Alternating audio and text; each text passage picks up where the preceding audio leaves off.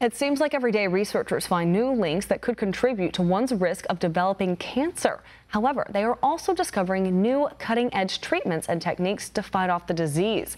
One America's Stephanie Myers details what those treatments are and how they're changing the oncology field.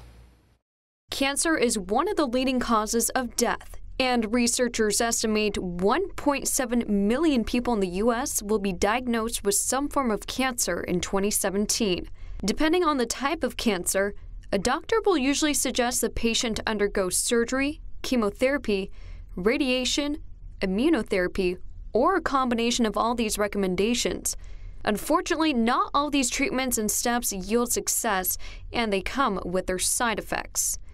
While chemotherapy can be effective in killing cancer cells, there's no guarantee it will kill all cancer cells and could lead to the cancer spreading to other parts of the body. However, researchers and doctors are growing more enthusiastic with the development of new cancer treatments. One of those treatments is called CAR T-cell therapy, which uses a patient's own T cells, a type of white blood cell, to kill the cancer.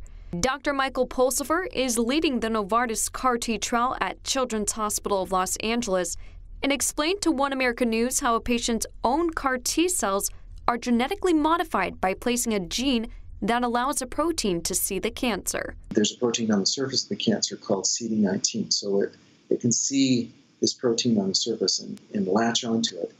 Then on the inside of the cell, the genetic modification has also caused the cell to be stronger and to multiply very rapidly so that it can attack the cancer very aggressively.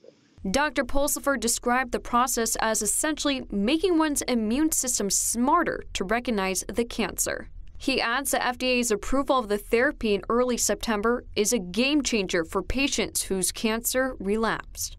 Another trial showing success for patients who have brain cancer, specifically glioblastoma, involves the Zika virus, the very virus that's associated with severe birth defects in the brains of infants whose mothers were infected while pregnant.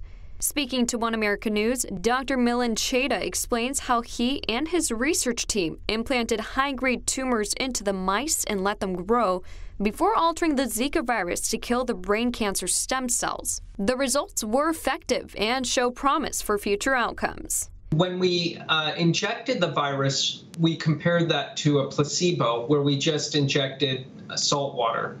And we found that after you inject the mice with the Zika virus, in one model, they lived twice as long compared to controls, and in another model, they lived 3 times longer. Dr. Cheda also reassured the treatment should not affect a woman's risk of giving birth to a baby born with Zika. He expects human trials will be conducted within the next 2 years and could be tested to try and combat other types of cancers. Another treatment being tested comes from Duke University. A team of researchers recently developed a new type of ethanol-based gel that can be injected directly into tumors, potentially offering an inexpensive and safe form of cancer treatment. While they are excited about this alternative, they say more work still needs to be done. With researchers continuing to develop new revolutionary cancer treatments combined with clinical trials, these new types of remedies are surely changing the face of modern medicine. Stephanie Myers, One America News.